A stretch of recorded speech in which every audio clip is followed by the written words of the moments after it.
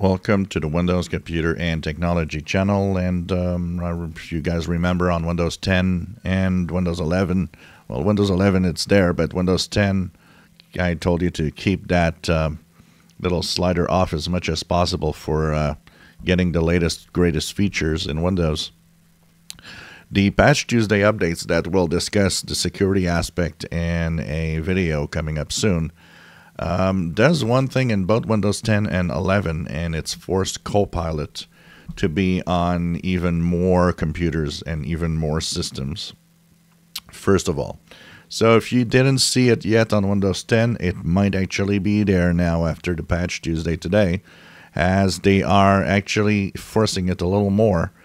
And I still don't have it, and that's fine for my Windows 10 machine. But of course, if you get Copilot, you'll get the icon and the taskbar, which will be on the right side on Windows 10. And of course, there's the Copilot app.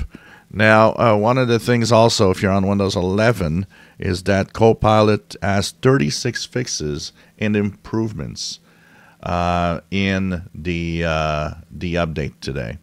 So this is kind of interesting. Part of them come from the bug fixes of last month, but some of them have been added now.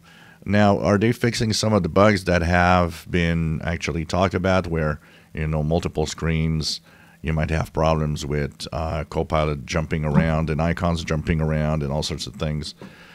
Is this going to unfreeze the block for 23H2 for some of you? I don't know. But part of it comes from, if you haven't installed them already, the bug fixes, but part of them have been added in the Patch Tuesday updates.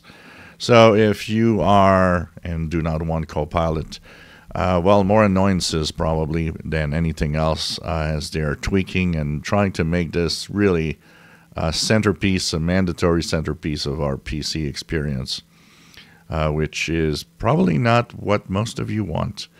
So if you do have Copilot popping up suddenly after either removing it or after just not having it on Windows 11 or 10, it might actually be there because of today's Patch Tuesday.